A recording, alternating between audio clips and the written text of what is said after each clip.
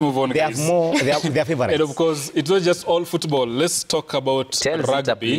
And Shitera, I'll start with you. The KRU Championship, that's rugby. The second tier, what we call NSL in football, has begun. And we saw a new team, or rather promoted, Zitek Ox, claiming a huge win in Nairobi.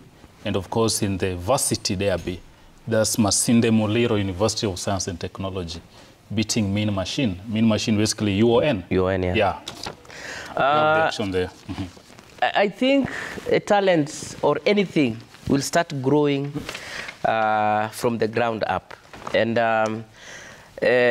by such a championship making a comeback, I think it is the best thing that can ever happen in rugby, because now we are sure that our national teams will be fed. Our top league clubs will be fed.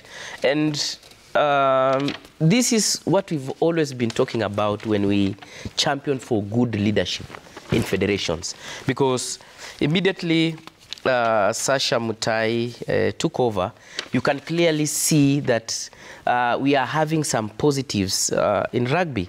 Our sevens team was readmitted to HSBC here. Into the HBC series. The Simbas have won the Elgon Cup. And the competition, you can clearly see that, in fact, we are finding solace in rugby more than in football. A person like me who is an ardent fan of football, I'm enjoying rugby because we are enjoying and having it right from the grassroots up. Say from your backyard. Yeah. You know, Harambee Stars can really frustrate you until you decide to look for other things to watch. And it's good that we are having options. It's good. A big up to Zitek Ox for coming back from relegation and beating Homeboys in their debut match. So that communicates that they're back into this season and they mean business while at it. So it's good to see that things are happening in other areas, and the fact that we will never lack a team to feed into our national teams would mean that Kenya, the rugby scene, we're just about to continue dominating where we are by virtue of what is happening at the very local leagues.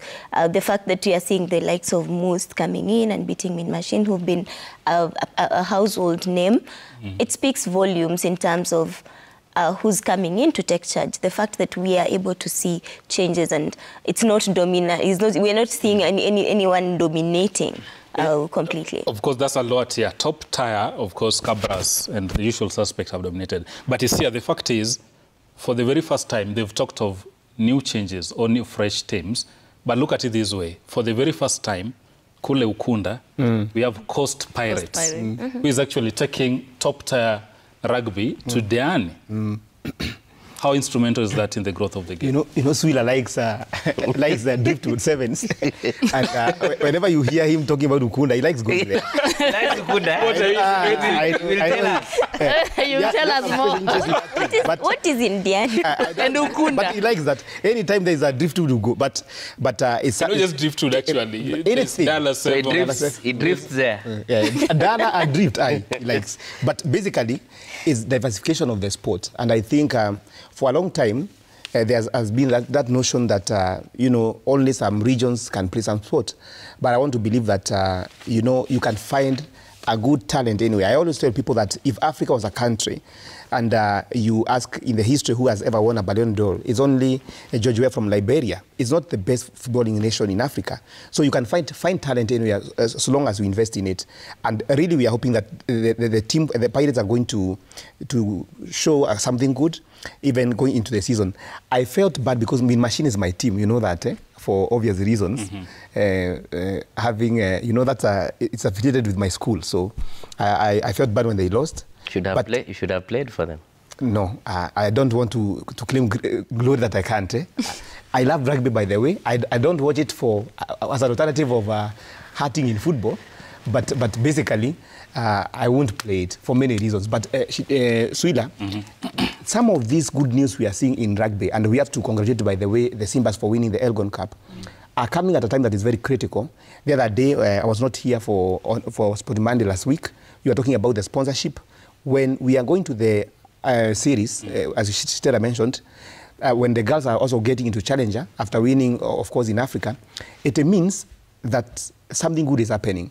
When the teams up there are winning, there is inspiration even in the lower tiers, because players can say, I want to play well in the championship so that I can go to the main league, Kenya Cup, and then I'm seen, I can even get a slot in the national team. It's something good that is happening. And when teams are also playing at the biggest leagues, money comes. You remember that sponsorship we were talking about the other week has come back even restructured with more money because the team is back to the top level. And I want to believe that this season is going to be good. Of course, we are heading to South Africa, Dubai first, then Cape Town. And we want to believe that really, Shujaa are going to start on a good note. Absolutely. And